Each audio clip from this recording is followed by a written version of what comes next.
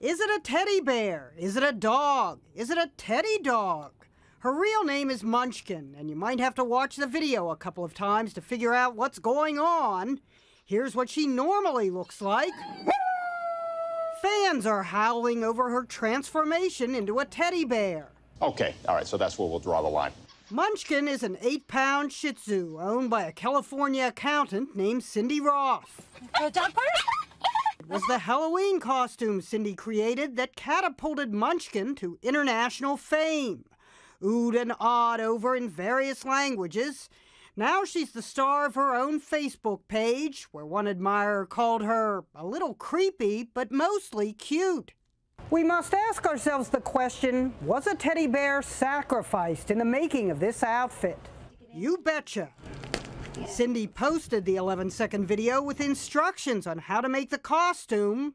Buy a teddy bear similar to your dog's coloring and cut off the face. This is not nice. Cut off the bottom of the back feet. Cut open the back. Sorry, guy. Remove most of the stuffing. Leave the stuffing in the arms. The dog's head goes here. Her feet go through Teddy's back legs. Cindy says it took only 15 minutes to make the costume that gave Munchkin more than her 15 minutes of fame. And yes, those are her real eyelashes. Here's the before and after. Some think she looks like an Ewok from Star Wars. One blog went so far as to call this California swinger a cross-dresser. With millions of views already, Munchkin is on her way to the kind of fame achieved by Ted the Talking Teddy Bear. For some reason, I thought you were going to be taller. I thought you were going to be funnier. There's nothing funny about being a stuffed toy in Munchkin's household.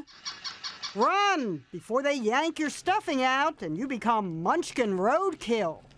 Jeanne Moos, CNN, New York.